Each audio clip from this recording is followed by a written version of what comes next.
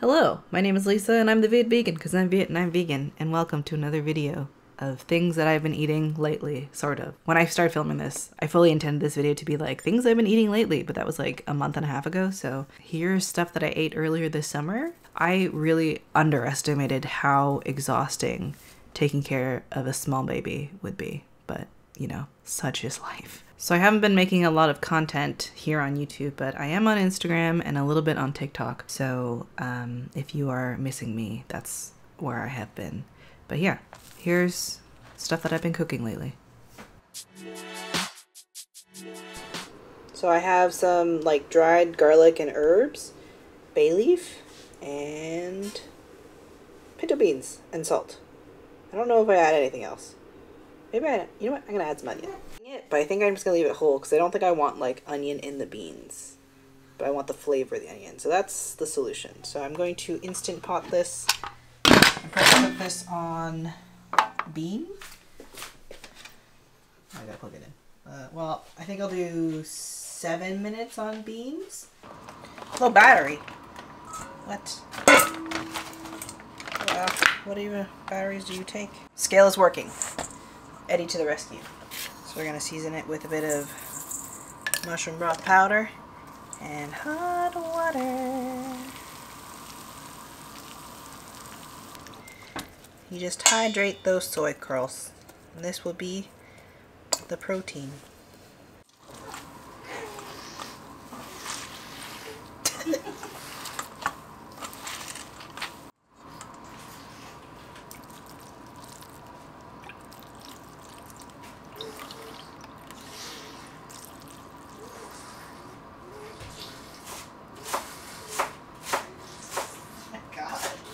Baby.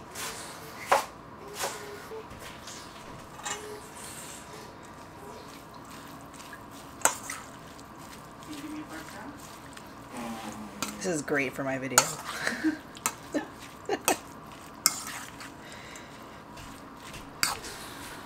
Oh my god. So I'd been making this filling. It's like kind of carne asada-esque in flavor, but I've been making this a lot because I went through like a street taco phase for like a good month or so. And this is really, really tasty. I have the recipe for this on the blog if you want that. But it's been really good for obviously street tacos, but also for burrito bowls. Since soy curls can be bought in bulk, it was a lot more affordable and it was really tasty, and it's like easy protein whenever we want it. So that was pretty good.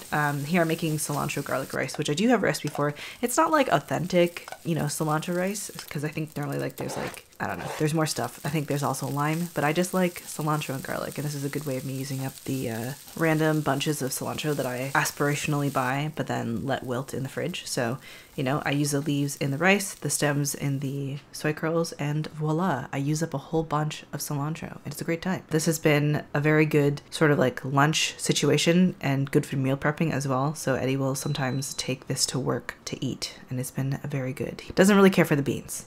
The beans are more just for me because I really like beans.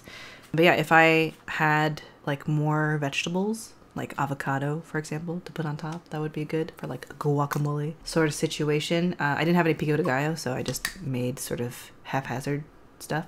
It's been pretty good for cleaning out the fridge because we always have some lettuce left over that needs to be eaten. Another thing that I've been making lately to clean out the pantry is this mung bean sticky rice. When Beanie was born, my mom came here to help us with, you know, the baby and food and taking care of me and all that kind of stuff. And she bought sticky rice for some reason. This was like a full bag before, after I finished testing.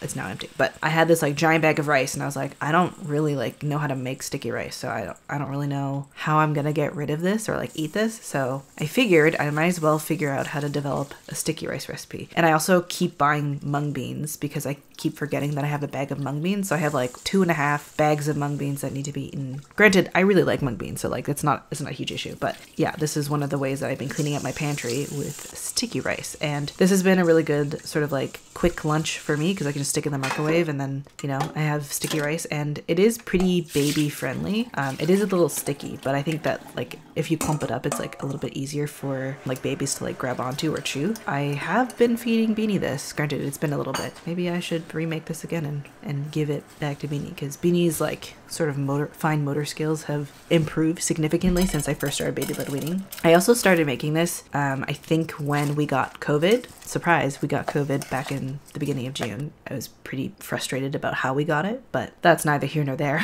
This was pretty good for like something quick that I could eat that was like fairly nutritious. And I also ate a lot of congee or jiao, which is the same ingredients, rice and mung beans. It was pretty good. Yeah, I top it with coconut shreds and peanuts. And actually I did post a recipe for this on the channel that is like a dedicated video just for this. So I also typically top it with fried shallots, but because I was testing it so much, I ate all the fried shallots. So that's why I ran out for this video. Going back to baby feeding, I don't know if you are interested in baby food content. I've been sort of doing a split between baby-led weaning and purees. I've been incorporating purees into Beanie's oatmeal in the morning since Beanie is like fully breastfed. Breast milk doesn't really have a lot of iron, so it's really important, especially for plant-based babies, to have like a source of iron, like fortified iron, because like after 6 months their like iron stores plummet, so they have like a higher daily recommended intake for iron from like 6 to 12 months, which is kind of stressful, but you know, that's why they have like iron fortified cereal, and Beanie loves that stuff. So every morning Beanie gets a little bowl of iron fortified slop with puree and breast milk. So it's been good, but aside from that, mostly Beanie just eats what we eat, and I sort of modify it by cutting it or preparing it in a way that is like more appropriate for babies. So I've been sharing some of that stuff on Instagram, and I have a highlight of like Beanie eats type stuff, and I'll be perfectly honest, I don't think I've been as diligent or as like proactive about making sure that Beanie eats, because sometimes I'm just really tired and I don't want to clean up the mess that baby-led weaning incurs. So that's why, for example, breakfast in the morning I feed Beanie, and then sometimes lunch and sometimes for dinner Beanie will have food and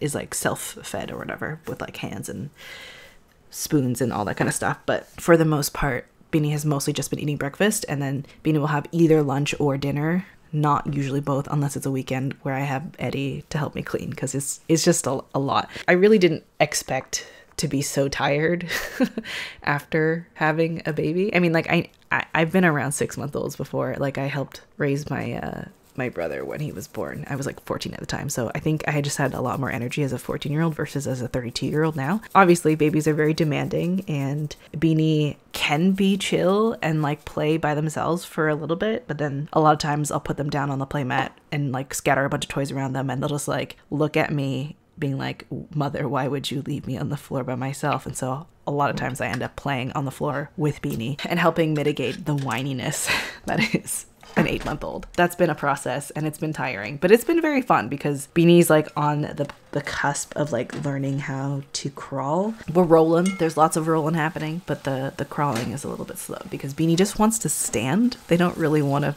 figure out crawling when they'd rather just stand. So it's been a process. But apparently when I was a baby, I just skipped crawling altogether and I just went straight to walking at like 10 months. I have a feeling we will have something similar. Beanie is like kind of crawling a little bit. They like go up into like a downward dog and then like sploot forward, and so they end up moving like 2 or 3 inches. There is forward momentum. It seems a little painful and maybe not efficient, but babies don't care about that, so you know, so it goes. But as for creating content more regularly, basically every day during nap time I have a total in the day about 2.5 hours where I can eat, sleep if I'm sleep deprived because Beanie still wakes up in the night, shower, clean, cook, or work. And unfortunately work ends up being at the very bottom because I need to eat. My house is a mess. I need to clean.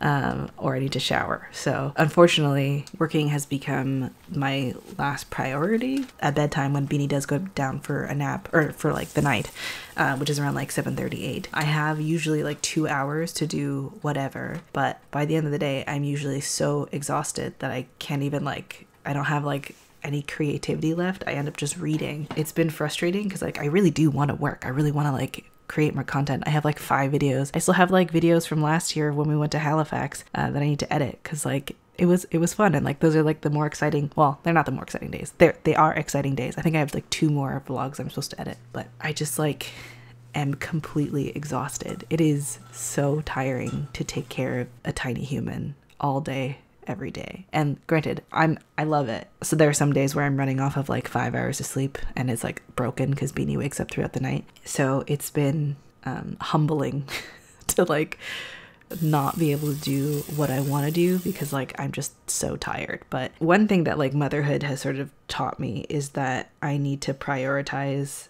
like my long-term energy and protecting like my mental health and my physical health, because if I burn myself out by like working and taking care of Beanie, then I end up incapacitated with eczema and or like my brain, like I have zero creativity instead of like 10%, which is rough. So it's been a process of sort of finding balance, and I know that this is like a temporary season. I won't always be at capacity like this, and it's been an adjustment. When like Eddie went back to work, I went full-time with taking care of Beanie, and like it's not hard work, but it is like all day, and there's very little break, and it's just a lot of energy. So yeah, I've been enjoying my time with Beanie, and I feel very, very grateful that like we can at this moment afford for me to like step back from working so that I can take care of Beanie. I'm still working, but it's like at a third or a fifth of the normal output that I would normally make. But if you are missing my content, I do post every day on Instagram, like stories, and on TikTok. So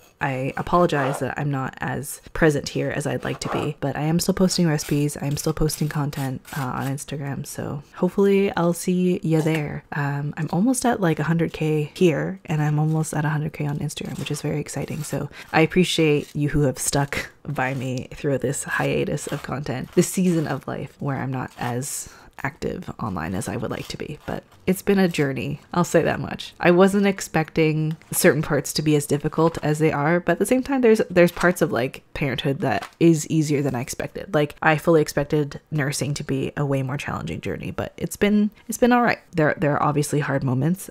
We've been pretty lucky. So anyway, that is the video for today. I hope you have enjoyed this rambly vlog where I started talking about food and then completely started talking about something else. But you know, I've been told that you miss the rambles, so here they are, whether or not you like them. So thank you so much for watching. Thank you for sticking by me during this time, and I hope you have a wonderful and delicious day.